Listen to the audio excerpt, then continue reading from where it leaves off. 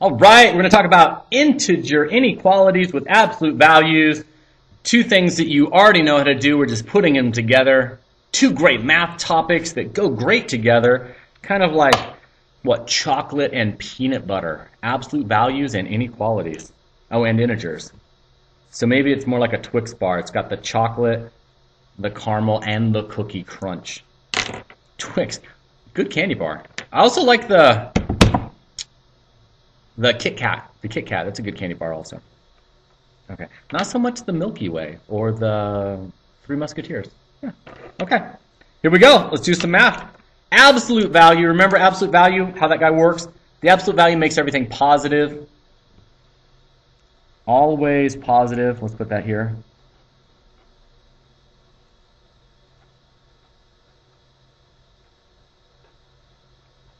So if I have the absolute value of -6, that would be 6. This is our less than symbol.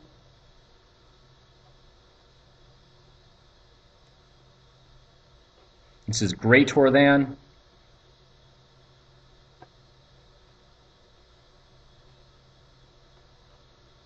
And this is equal.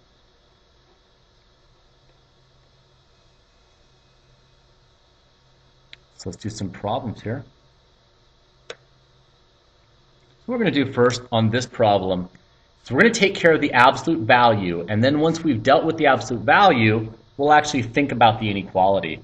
So let's deal with the absolute value first. So first, absolute value.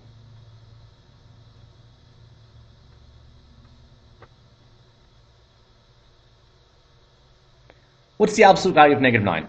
What's 9? So I have 9 something 9. Is 9 less than 9? Is 9 greater than 9? Or is 9 equal to 9? They equal each other.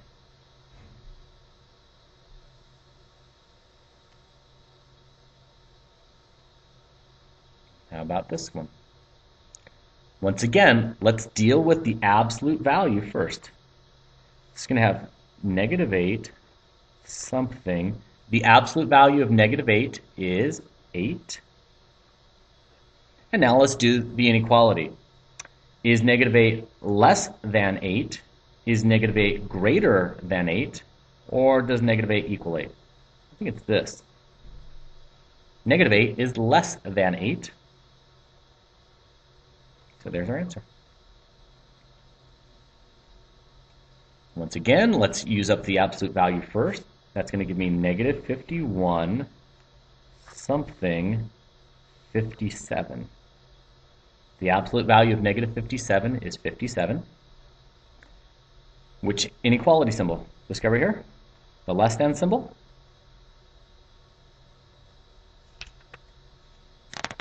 And wow, I thought there was another page of notes. There is not. That's it. All right. Remember, Twix bar, Kit Kat. Those are good candy bars. See ya. Bye.